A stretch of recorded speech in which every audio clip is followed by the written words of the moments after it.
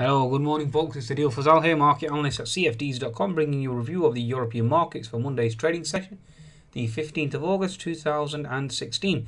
Be sure to visit Trade Signals and market updates from leading providers. You can certainly download the app from the Google Play and the Apple's App Store at tradesignaler.com. Okay, now in terms of this morning's price action, it certainly has been shall we say, lackluster to a large extent, given the fact that we are on potential holiday today. You have Ireland, Spain, you have the France as well to a large extent, certainly on Assumption Day. Apparently India has some sort of Independence Day holiday, so certainly we are on holiday to a large extent, and the volumes have been are expected to be low, okay, according to Rand Squawk as well. Asian equities, FX markets relatively muted overnight, okay.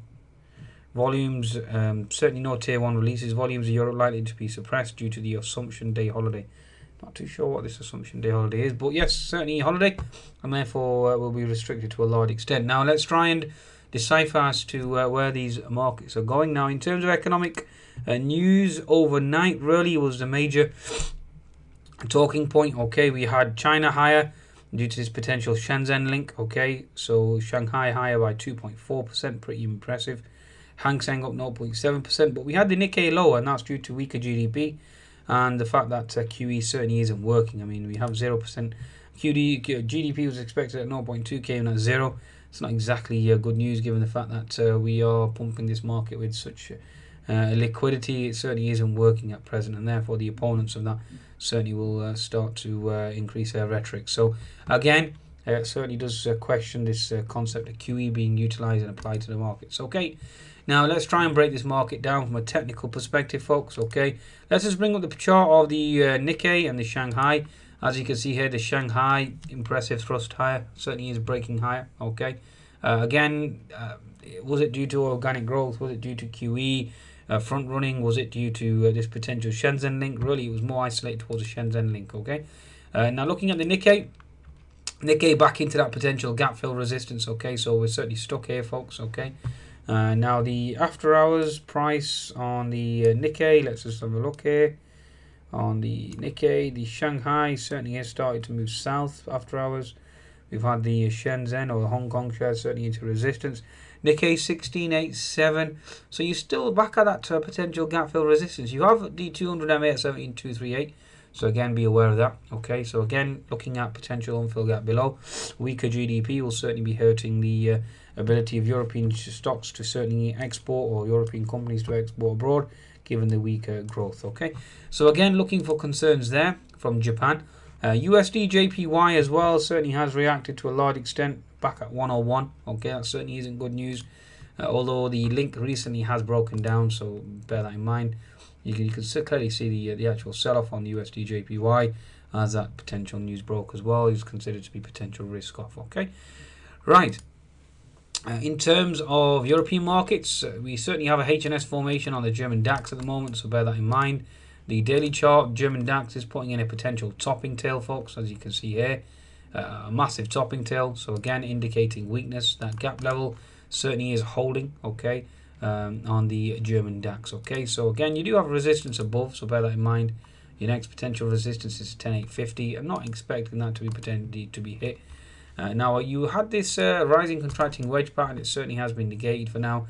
You're testing the pivot R3 resistance on the German DAX. Now if you take the pivot high, just connect it across, and you clearly see that we are holding that key resistance zone. Okay, so all we're doing here now really is connecting the pivot lows together, and you're in this rising bullish channel again with the potential danger of it breaking down. The 10-minute chart again tells another story from my perspective. You are looking at a HNS formation, looking for weakness, folks, from my understanding, and you are looking for a break lower. The HNS certainly is in motion, so watch out for weakness. Okay, and that's confirmed with the weakness on the Nasdaq, and I'll explain the US analysis later on. Confirming this with the MDAX 50. So again, MDAX 50 certainly does look like more of a HNS formation to me as well, folks. Okay, so no real concerted move to test those previous highs. Certainly is indicating weakness to me. Okay, just delete these trend lines for now. Okay, so again, watch out for that. Okay, so you have, if you take the pivot low across, certainly has been distorted, so I'm not utilizing that for now.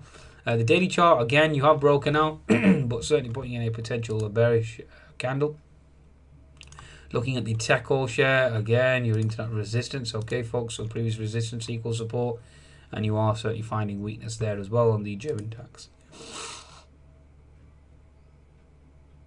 Moving on to the French CAC now, let's just go to the daily chart first and foremost, okay, so daily chart, you can clearly see putting in a massive topping tail, okay, Dragonfly, Doji, etc. Call it what you want, but certainly has been rejected.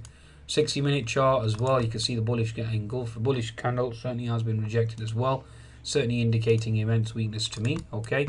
The French CAC at the moment certainly not looking good. We obviously broke out, and we've actually gone below the actual breakout level as well. So 10-minute chart certainly isn't healthy price action at all, folks. Certainly is indicating weakness from my perspective, okay, going into the US session, okay, folks. So again, weakness on the French CAC as well. FTSE 100, let's bring this up for you. FTSE 100 daily chart at the moment, doji candle thus far, really is in no man's land. Having said that, the next potential resistance is seen at 6,980, so bear that in mind as well. Looking at a 60-minute chart, the FTSE, the higher high, wasn't as significant, so again, certainly is cause for concern. Certainly is indicating exhaustion, okay. 10-minute chart, the FTSE rejected at 6,940, okay, and now it's a test at this key resistance equals support level around the 6,920 zone. So it'll be interesting to see if the FTSE can hold that zone. Okay, and these levels are actually in direct correlation with the levels on the US market. So when I do my US market analysis video, please do look at those levels, and it's quite important. And the key one obviously is the 2188 level on the S&P, and the Nasdaq is around the 4812 level, okay, given the potential breakout zones, okay. So if you fail to get a breakout in the US, and you are going to fail to get a breakout or continuation, a rally in the European markets as well. So the FTSE potential double top 6940, so watch out for that, or even a lower high, okay. So again, watch out for the FTSE 100. 60-minute chart, like I said, certainly showing weakness. Daily chart as well showing weakness. So looking for a reversal here, folks, okay, looking for a reversal. Now let's move on to the Euro stocks.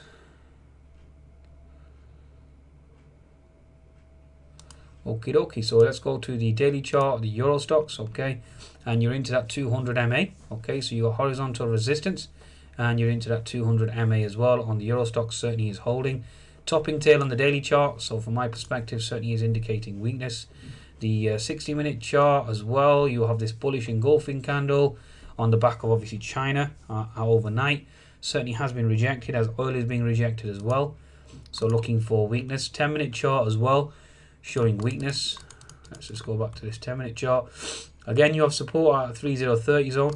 You rejected the pivot R3 resistance, and obviously RSI confirming weakness there as well. And again, from my perspective, again looking for a HNS formation from my perspective. Okay, so left shoulder here, head. Now looking for bearish consolidation here before we actually start to move lower and test that 3040 zone. So again, indicating weakness, indicating a move lower. Currently testing this breakout here, so previous resistance equals support in these zones here, which is around the 3050, 3049 zone. If you fail to hold that, then again we are going south, okay. So again, looking for risk off, okay, folks, indicating a weakness. Okay, I think that's a summation in terms of economic data for the rest of the day.